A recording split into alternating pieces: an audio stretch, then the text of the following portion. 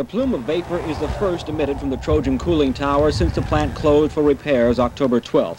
It was a shutdown to fix a leak in the steam generator and then to repair supports for steam pipes to bring them up to earthquake standards. It could have taken weeks to get approval to start the plant, but following the Saturday morning decision by the Atomic Safety and Licensing Board, one approving the basic safety of the plant, the NRC apparently wasted little time. The order to restart came at 8:30 this morning, and by 10:20 the plant was producing electricity.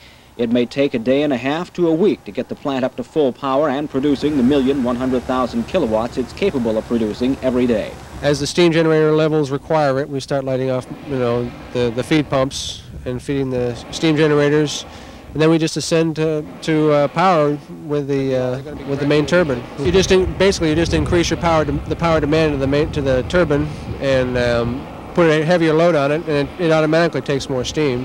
Without the Trojan plant back in operation, Portland General Electric was facing a 50% power shortage in its system. It is unlikely, however, the company would have had to suffer through the entire winter. Alternative plans were already being considered to have the shortage shared with other utilities in the Northwest. With Trojan back online, PGE has turned off its 3 gas-fired power generators, Harberton, Bethel, and Beaver. If it continues to rain and snow, and if temperatures remain mild, the company does not expect to turn them on again this winter. But the company does face the prospect of paying back the power it has had to borrow all the time Trojan was down.